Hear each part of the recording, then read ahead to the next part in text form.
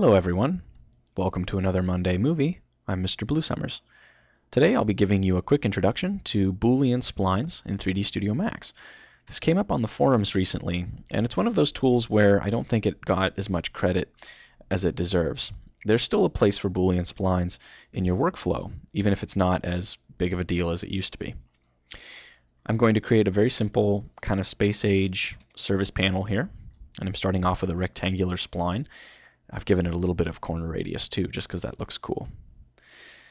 What we're going to do is apply a union modifier to this rectangle using circles, and they'll create nice little places where we can put bolts, these little details that make those renders really shine.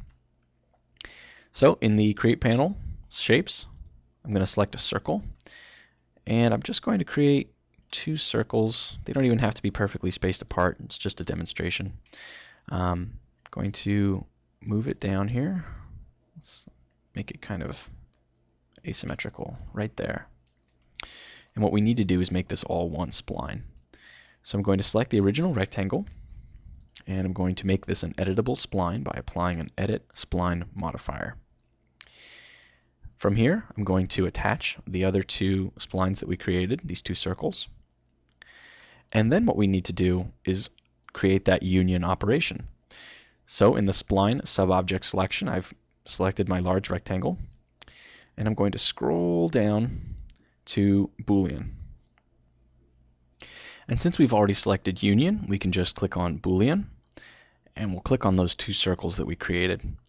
And you'll notice that now this is all one unbroken spline. So it's perfect for the modifier stack. We can just now select a bevel modifier, and we'll just give it some really nice parameters that we want here. So we'll say 0.1, 0.1, level 2 and level 3. We'll just say 0.3 and 0.1, negative 0.1. Perfect.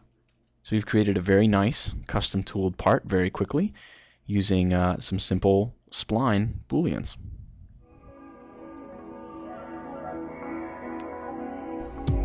Thanks for tuning in to another Monday movie.